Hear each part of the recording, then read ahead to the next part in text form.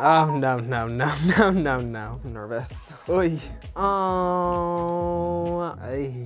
Hi, Coveteur, it's Gigi Goode, and we're in my home, and we're gonna play a little game. If you're not cringing, you're not growing.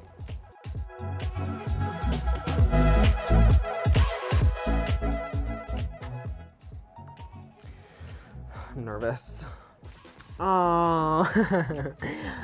Listen, to me, this is not cringy at all. It's kind of sickening. This was such a moment in time in my drag career, and honestly, my self-discovery as an artist in general. But I think I was probably a freshman or sophomore in high school at this point, and my English teacher at the time, Lisa Beard, who was a photographer, she found out that I was doing drag and wanted to know if I would take pictures with her. And one thing led to another, and we started an entire series called the Yellow Glove series, where I would dress up like a 1950s, 40s housewife something, and I always wore yellow gloves, and we always broke into abandoned places to take photos. So this is an abandoned mental hospital. I think the cringiest aspect of the photo, to me, it's gotta be the fact that I was wearing heels that were 2 sizes too big, because that's what I thought you were supposed to do as a drag queen, was you would just go up 2 sizes in your heels because you were a man. And you can see I'm swimming in these shoes. Okay.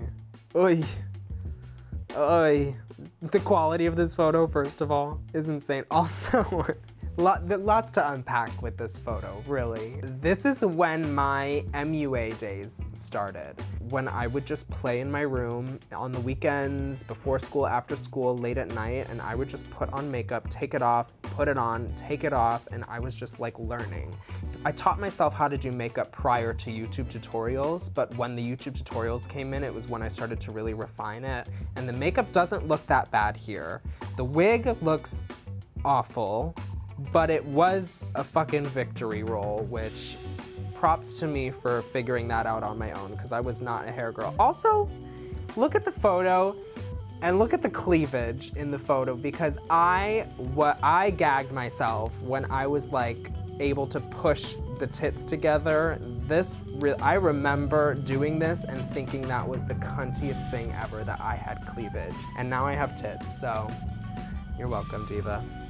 This is gonna be, to me, this is gonna be a 10 on the cringe scale because of the canvas Hobby Lobby motivational poster behind me that says something like, "Today is the day. Take it by the whatever and show them who's I don't know, it's like one of those from fucking Hobby Lobby. That is cringy as fuck. But in terms of the drag, I would say, no, it's also a 10. This could never. Couldn't. Uh-oh. Got an airdrop. Oh no. Oh no, no, no, no, no, no. Oh my god, do you see the tights? It's the first place my brain went. Oh my god. This, I think, was the first time. Oh, it is kind of sweet to look at, actually. This is the first time I was ever really in drag, and I remember this week at school, I was at Creekside Middle School. I was in 8th grade, and one of my friends decided they were gonna start doing drag under the name Cindy Vicious. So Cindy, if you're watching this, hey. She asked if I wanted to try it with her because she knew that I liked hair and makeup, because I had been doing it in theater and playing with dolls and braiding hair. I had never heard of drag before in my entire life. Didn't know who RuPaul was, had never heard of the show. RuPaul's Drag Race was airing at the time. I just didn't know, but I thought it sounded like fun, and at the time I was just dying for Iggy Azalea for whatever reason. I feel like a lot of people were for some reason at that time though. And this is kind of the persona that I took on. And this was kind of also right around the time that American Horror Story season 3 was airing. And so that's kind of how I got the name Goode, was from Fiona Goode, who was Jessica Lange's character in American Horror Story. And then Gigi came from my last name that had 2 G's in the spelling. This was the day Gigi Goode was born. The cringiest aspect about the photo is I didn't own any women's clothes. And this was at a stage in my life where I was trying not to be trans, I think, at the time, and obviously at the time I didn't know what any of those words meant. I didn't even know what trans was. but I had those feelings and I didn't own any women's clothes. So these shorts belonged to my friend Emma at the time. The shoes, I think I got from a Savers. The shirt is just a t-shirt that I tucked into one of my mom's bras, which I still have sitting in a drawer in that room that you just saw. The cringiest aspect though has got to be the tights that for some reason, it's like a bike short length of control top, which why would they even make that in a tight? I don't know. That is cringy though. And I definitely performed in this outfit. What would I tell Gigi in this photo? First of all, if this Gigi just happened to walk around the block and up the steps of my front stoop while past Gigi was taking these photos, past Gigi would lose her shit because secretly she was thinking that this is exactly what she wanted to become and she just didn't know it yet. So I think it would have blown her mind, but I would have told her, just keep doing what you're doing. You are so lucky to have the family that you have and the friends that you have, and you're lucky to be going to school that you're going to because there aren't a lot of bullies. You made friends with all the cheerleaders, so all their athlete boyfriends are not making fun of you. And I don't know, you're doing everything right. So you just buckle up, sister, because you got a big storm coming. On a scale of 1 to 10, 1 being the least, 10 being the most cringy to me, I think upon first glance, this would be a 10, but there's something about this picture that doesn't make me cringe because something woke up in me this day, something turned on in me this day, and I remember this day so clearly. So I feel like on a scale of 1 to 10, this is gonna have to be a 1 on the cringe scale, just emotionally, I think. But I'm sure we'll get to some 10s. Oh my God. Lots to figure out here. Okay, so this venue that I'm standing in right now is the first place that I ever performed drag in. Not this picture. This picture was from a few times after the first. And this was at a substance-free venue that doubled as an indoor rock wall that me and all of these underage queens in my hometown would perform, including that Cindy Vicious who convinced me to do drag in the first place in middle school. This photo is important to me because I am wearing a dress. This is, I think, the first thing my mom made me to wear in drag, and it was inspired by a Christian Dior. It's actually it's kind of the white version of the black one that I wore on RuPaul's Drag Race.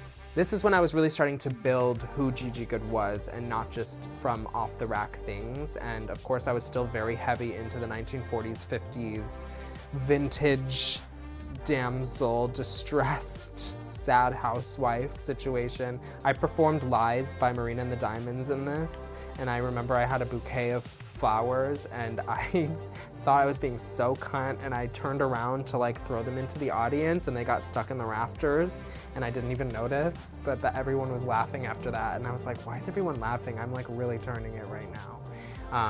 Cringe factor, the tights are about 10 shades too dark for me. You live and you learn, girl. Also a burgundy lip on your wedding day? Come on.